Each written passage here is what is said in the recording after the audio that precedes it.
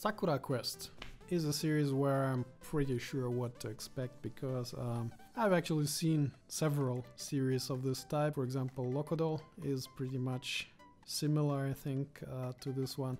The story centers on 5 girls who work in the tourism bureau of their small provincial town. The town revives its micronation tourism program, which originated from a nationwide movement during Japan's bubble economy period, and hires the 5 girls as monarchs, tourism ambassadors. The anime will depict 1 year in the tourism industry and show how they change and grow. Okay. Well, from the art, I mean, this is going to be an advert for some region of Japan or for some tourism industry.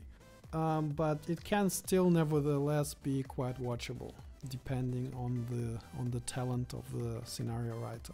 So I'll check this out, and if it's too boring, then